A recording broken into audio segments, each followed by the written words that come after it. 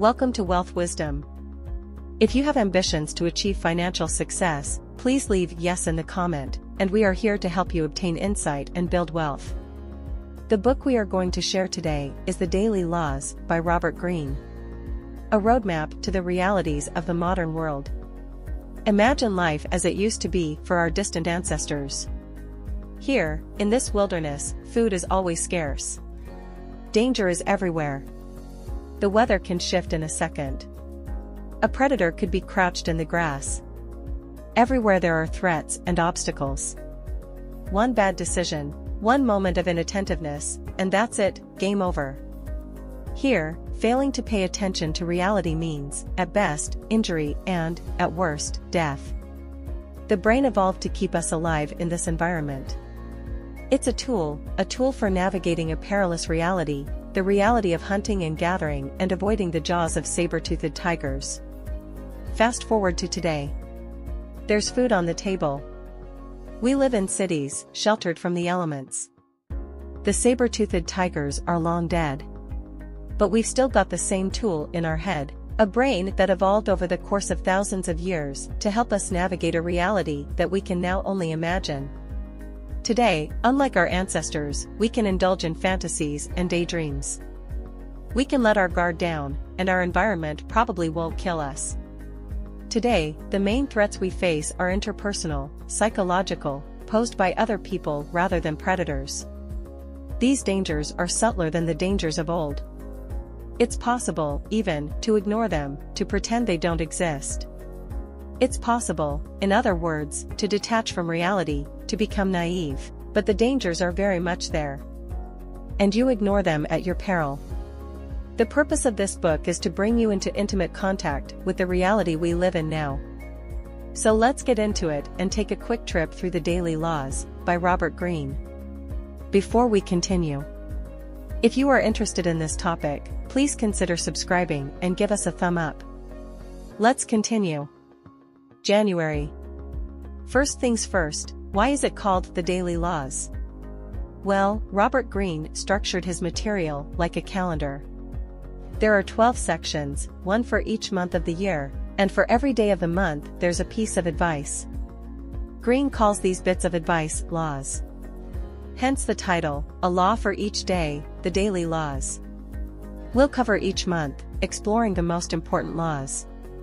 And, heads up, the first 3 chapters aren't really about bringing you into closer contact with the interpersonal perils of reality today. But don't fret. We'll get there. Ready to start? Then let's begin at the beginning, January. And, by the way, you're reading this, and it's not January, don't stress. Just think of this as the January of your journey, the beginning, the head of the trail. The first part of the journey is about mastery. And the first step on that journey is identifying your life task. We won't get to mastery in this chapter. Mastery is the theme of chapter number 3. This month, there's one law that's absolutely crucial: reconnect with your childhood passions and find your life task. How do you find your life task?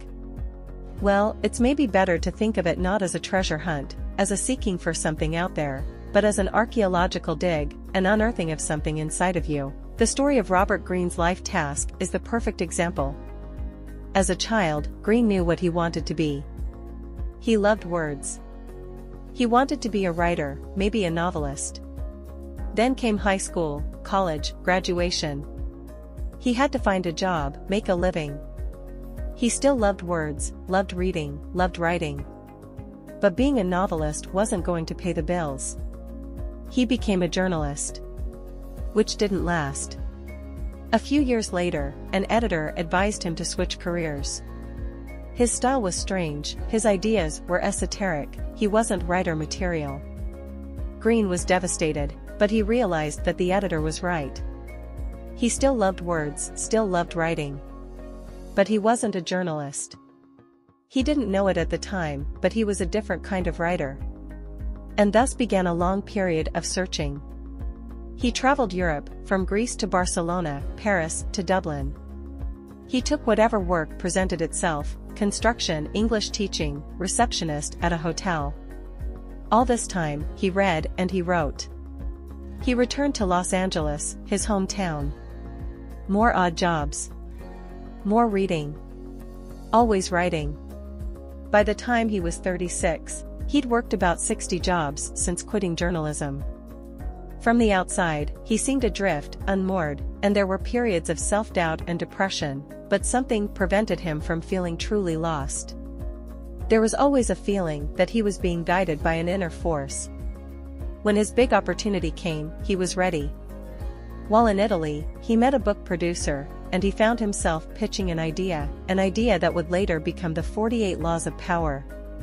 Suddenly, all that reading he'd done, all the ideas he'd absorbed, coalesced into a coherent, compelling pitch. The rest is history. He got a book deal, and the book was a huge success. The point is this: Greene knew, even when he was a little kid, some part of him knew what his life task was. It was to write.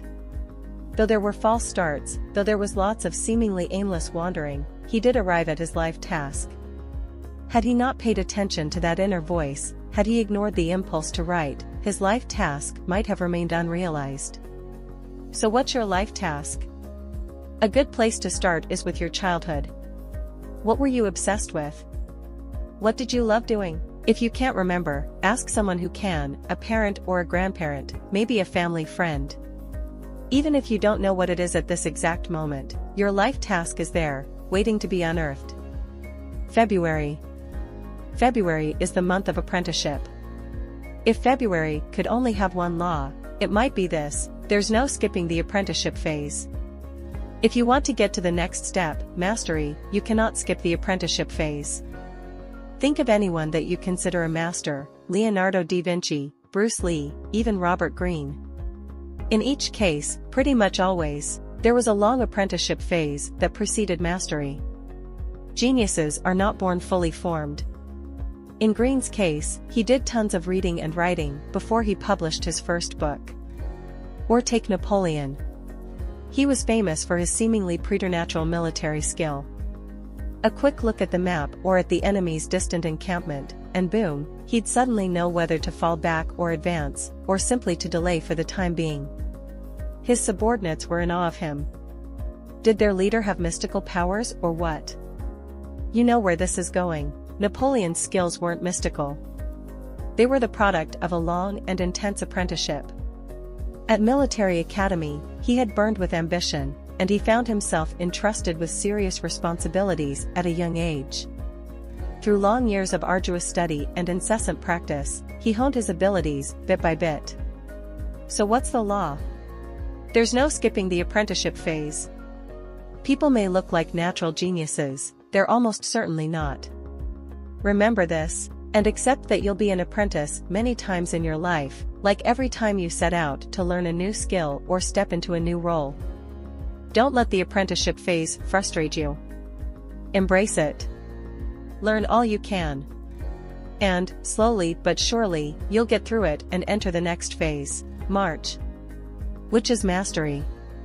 After the apprentice phase comes mastery. But a quick thing about mastery. It's not a destination. You don't get there and call it a day.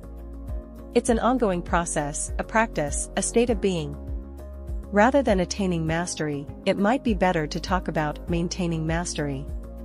In some ways, mastery is just an extension of the apprenticeship phase, since, even as a master, you need to remain committed to learning, to growing, to developing your skills.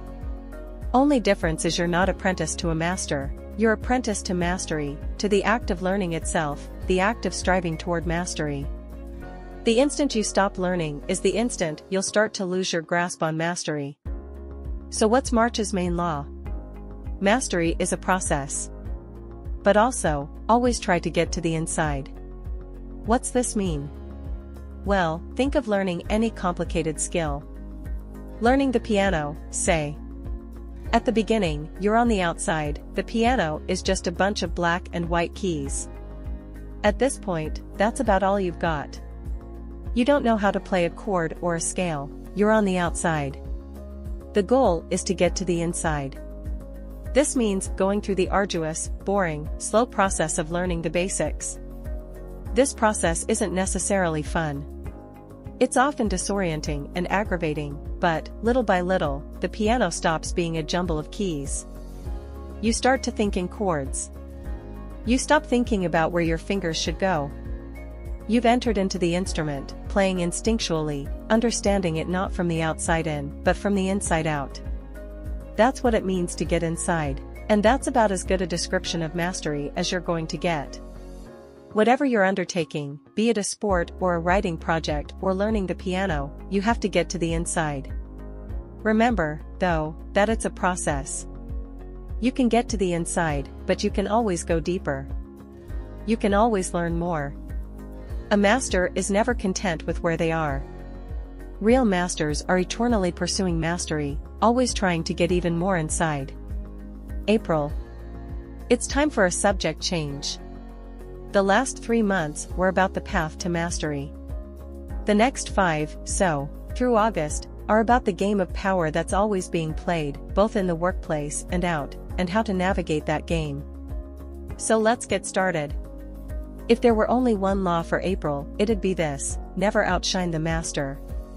During Greene's period of searching, when he bounced from job to job, back before he wrote the 48 Laws of Power, he worked as a researcher, digging up interesting life stories for inclusion in a series of documentaries. At the time, Greene was in his mid-20s, and when it came to the world of power plays and office politics, the game of power that's always being played, he was completely naive. He had no idea there was a game. And he paid a price for that. He was great at his job. He was ambitious. He was friendly. He had excellent ideas. But, for some reason, his boss seemed to hate him. So Greene did everything he could to make her like him. He talked to her more. He tried to get her more involved in the development of his ideas. This didn't help. Actually, it seemed to make the problem worse. In the end, baffled and frustrated, he quit. So what had Greene done wrong? In short, he'd outshone the master. He'd been too hungry, too ambitious, simply too good at what he did. His success made his boss feel insecure, and violated this month's law, which, again, is don't outshine the master. It was hard at the time, but, long term, it helped Greene. He lost his naivety, and became an observer, and a player, of the game of power, which we'll be talking about even more in the next chapter. May. May's law is short and sweet: the game of power is always being played. Always, that's the reality. You can pretend the game doesn't exist. But that doesn't put an end to the game. This gives you 3 options: embrace it, deny it, or accept it. Embracing it, really loving the game, can be an issue. I'm talking about the Machiavellis among us, the people who both delight in manipulation and con artistry and also think these are the only tools you need to get through life. They fail to understand that, sure, people are power-hungry and manipulative, but they can also be empathic and cooperative. Not understanding this means that the true blue Machiavellis pretty much always fall from power. They never get past a certain point because they don't understand all sides of the game. Denying the game also has drawbacks. That is, if you want power. It doesn't matter whether you truly believe there is no game or whether you find participating in the game distasteful. Total non-participation will result, over time, in you being pushed aside.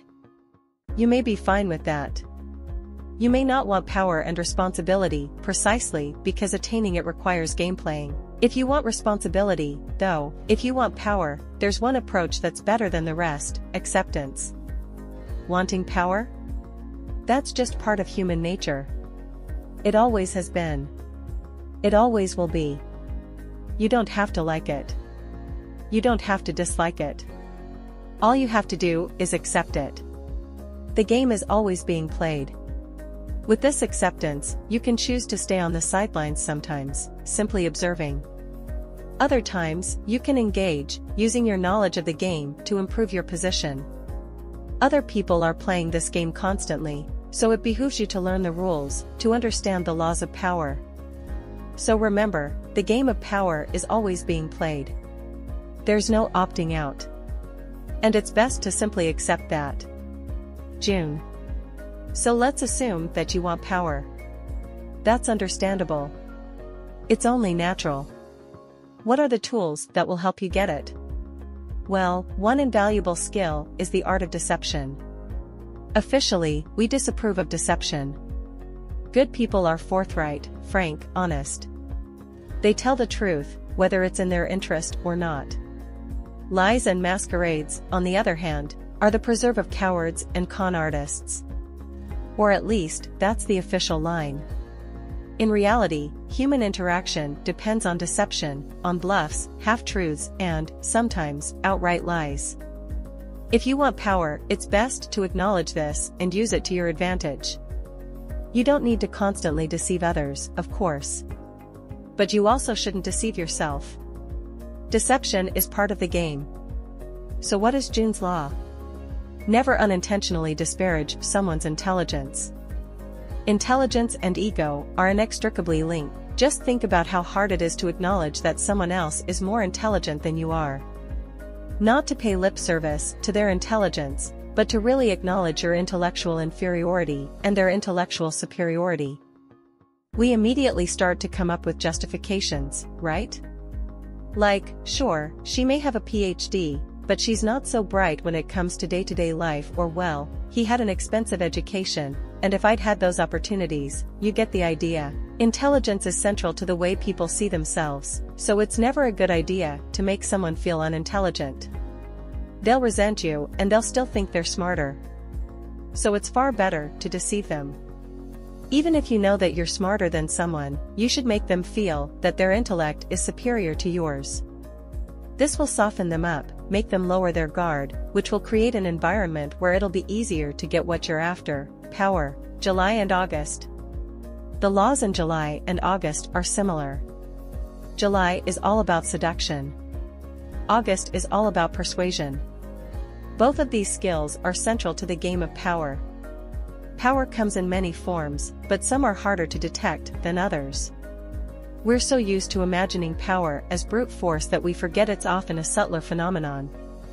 The ability to entice people, to excite their interest, in other words, the ability to seduce and persuade them, is a form of power that's easily as potent as the power to intimidate or suppress, and it's usually far more effective. Winning someone to your side is better than forcing someone to join it.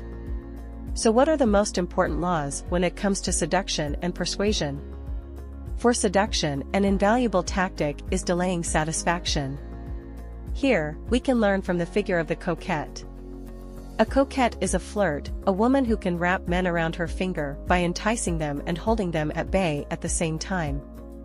She seems to hold out satisfaction, in the form of sex, attention, or love, only to dash her suitor's hopes by changing her capricious mind once again. She knows all too well that attraction grows when it's unsatisfied, and that holding herself aloof is often the best way to woo. When it comes to persuasion, let's return to that giant of history, Napoleon. Just as a coquette keeps her suitors on the edge of their seats, promising satisfaction yet never quite giving it, Napoleon, history's greatest manager of men, kept his subordinates in suspense. Here's how: he knew precisely how to use reward and punishment to influence behavior. He rarely rebuked people, but that made his rebukes all the more effective. Their rarity gave them extra force. He also rarely gave praise or promotions. When he did, it was only ever merit-based. Again, the rarity of the praise increased its value tenfold. The effect this approach had was this: his soldiers were in perpetual suspense, always afraid of displeasing, always hoping to impress. You're probably familiar with the result. Napoleon commanded millions of young men, none of them particularly disciplined or soldierly, and transformed them into an army of exceeding power and effectiveness. So that's August's central law: keep the people you want to control in suspense. And don't forget about delaying satisfaction. The more you make someone wait for something, the more they'll want it. September, October, and November. Life can sometimes feel like a battlefield. We're beset on all sides by struggles and difficulties, trials and tribulations. Sometimes just getting by can seem to require more strength than we possess. That's why it's important to be able to elevate yourself above the petty struggles of each day, to adopt a higher and wider perspective, A point of vantage from which life's daily battles seem smaller and more manageable. Taking this perspective means thinking strategically, with a view to our long-term goals and our deepest convictions. When we fail to elevate our thoughts in this way, we get stuck in tactical hell, bogged down in trifles and reacting unthinkingly to every stressor life throws in our way. Bickering couples often find themselves in tactical hell. They get so wrapped up in winning each battle and proving themselves right, that they forget the long-term damage they're doing to their relationship. Instead of elevating their perspective, they get stuck in the bitter here and now. The only way out is to take a step back and gain some detachment.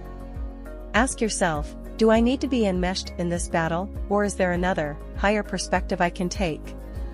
That's September's law, take an elevated view of life. October's law is similar. It encourages us to get in touch with our negative emotions, like fear or anger, to analyze them rather than dwelling on them.